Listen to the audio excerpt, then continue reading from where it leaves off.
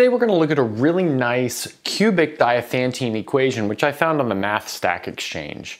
And in fact, I adapted one of the solutions that was in this post.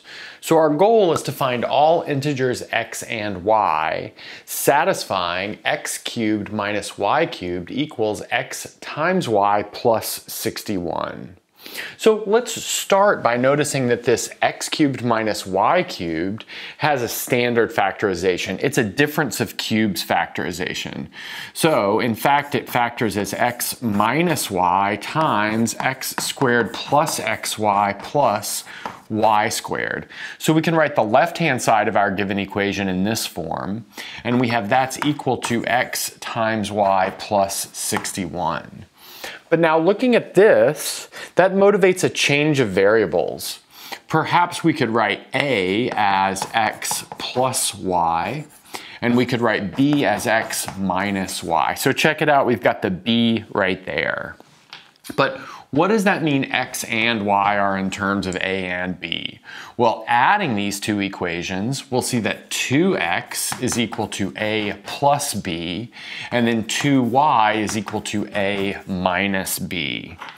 So that's our translation back to x's and y's. Okay, well now let's notice that this term right here is a b, and then everything else is quadratic in x and y. So here we've got an x squared, an x times y, a y squared, so on and so forth. Well, in order to stay inside of the integers, I'd like to multiply this by 4 so I can write everything in terms of 2x and 2y. So let's do that. So multiplying everything by 4, we'll get b times 4x squared plus 4xy plus 4y squared equals 4xy plus 4 times 61, which is 244. Okay, nice. And now we'll start doing some simplification. So let's first note that 4x squared is equal to 2x quantity squared, so that's a plus b squared. But that simplifies down to a squared plus 2ab plus b squared. Maybe simplifies down should be replaced with expands to. Okay, so that's what we get for this 4x squared term. And then what do we get for this 4xy term? Well, that's 2x times 2y, but that's our difference of squares formula, a squared minus b squared, after multiplying that out. Oh, but that's what we have over here as well, a squared minus b squared. And all that remains here is this term right here, this 4y squared term, which is indeed just 2y quantity squared, or a minus b squared, which expands to a squared minus 2ab plus b squared. Okay, so that means we can replace our 4y squared with that. So let's see how this simplifies. So we have a b, and then notice we have a squared plus a squared plus a squared, so that gives us 3a squared. And then we have 2ab minus 2ab, so that cancels. And then b squared plus b squared minus b squared, that gives us plus b squared. So that's what happens to this left-hand side. And then on the right-hand side, we have a squared minus b squared plus 244. Okay, now we can move some things around a little bit, maybe distribute this b through and then move the a squared and the minus b squared over, and that'll leave us with 3a squared b, and then plus b cubed minus a squared plus b squared equals 244. Well, from here, maybe we'll take an a squared out of these two terms. That'll leave us with a squared times, well, let's just be very clear. We're taking an a squared out of these two underlined terms, leaving us with 3b minus 1. And then left over, we have b cubed plus b squared equals 244. Okay. And that actually sets us up to think about dividing by 3b minus 1. But in order to do that nicely, we probably want some coefficient in front of b cubed. And motivated by the fact that we have a 3 here, perhaps we want 3 cubed in front of b cubed. So that means we should perhaps multiply this whole thing by 27. So let's do that. We'll multiply this by 27, this by 27, and then this also by 27. That means we have to multiply the other side of the equation as well by 27. Okay. Now, let's maybe divide everything by 3b minus 1. That leaves us with 27a squared plus 27b cubed plus 27b squared over 3b minus 1 equals, well, 244 times 27 is in fact 6,588. We have that's over 3b minus 1. Now this seems a bit like a problem because notice we've got a cubic polynomial divided by a linear polynomial, but that will gain us a quadratic polynomial along with a remainder. And the remainder is always 1 degree less than the thing that we're dividing by, or at least 1 degree less. So we're dividing by something of degree 1, so that means our remainder will be of degree 0. And in fact, you can work out all the details if you're psyched, and perhaps we'll do the first couple of steps over here. If we do the long division of 3b minus 1 into this 27b cubed plus 27b squared, you'll see that we start with 9b squared to give us a 27b cubed here.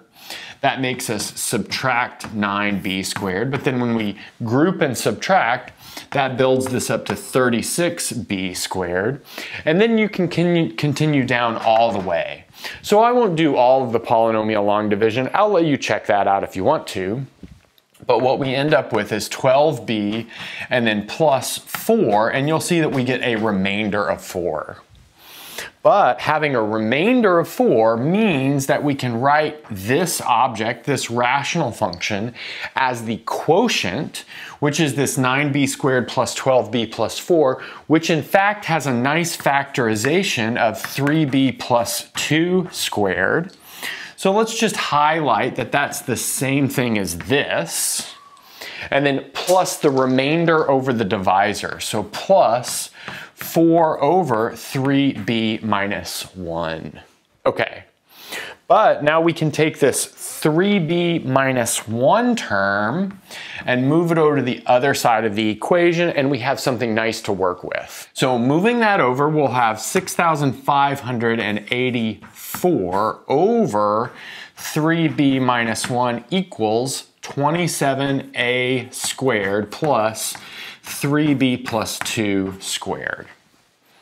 But let's notice that here, this is most definitely a positive integer, just given its structure of having these perfect squares and having this 3b plus 2 here. It can't even be 0. So that means that this is a natural number. That means this 3b minus 1 must divide evenly into 6,584. So in other words, it is a factor of 6,584. Okay, so let's keep that in mind as we finish this problem off. So let's recall that we just determined that 3b minus 1 was a factor of this number 6,584. And in fact, you can factor this as 2 cubed times 823. 823 is in fact prime. So that gives us a strategy for writing down all of the factors. Furthermore, we had this other equation which related a and b, which will be useful kind of in the last couple of steps of this problem. Okay, so the fact that 3b minus 1 is a factor of this means that 3b minus 1 must come from the following set. So 1, 2, 4, 8. So those are all of the powers of 2 that divide into 6,584. We could also have 823. 2 times 823, which is 1646. 4 times 823, which is 3292, and then the whole thing 6584. So those are our possibilities. But now we can eliminate some of those fairly easily. let's notice that 3b minus 1 is congruent to 2 modulo 3. So that means it has a remainder of 2 when dividing by 3. So really it can only be the members of this list that have a remainder of 2 when dividing by 3. But luckily there's this nice digit sum rule for finding out the remainder when dividing by 3. So you just sum the digits, and whatever the remainder of that is when you divide by 3 is the same thing as the remainder of the original number when you divide by 3. So 1 has a remainder of 1 when you divide by 3, so 3b minus 1 is not allowed to be 1. So let's start collecting that here. So that means in the end we won't put that in our list. But 2 has a remainder of 2 when dividing by 3. 4 does not, because 4 has a remainder of 1 when dividing by 3. 8 works because it's 2 more than 6. 823 does not work. Let's notice that 8 plus 2 is 10, plus 3 is 13. That's 1 more than 12, so we have a remainder of 1. That doesn't work. Let's see, 1646 does work. So 6 plus 4 is 10, plus 6 is 16, plus 1 is 17. That's 2 more than 15, so that has a remainder of 2. So 1, 6, 4, 6 is totally okay. And then finally, the last number is also totally okay. 6, 5, 8, 4. But this one in the middle right here is not 2 more than a multiple of 3, so it cannot work. And now from here, we'll just do these one case at a time. So let's look at our first case. So case 1, which will be 3b minus 1 equals 2. That tells us that b is equal to 1 pretty clearly.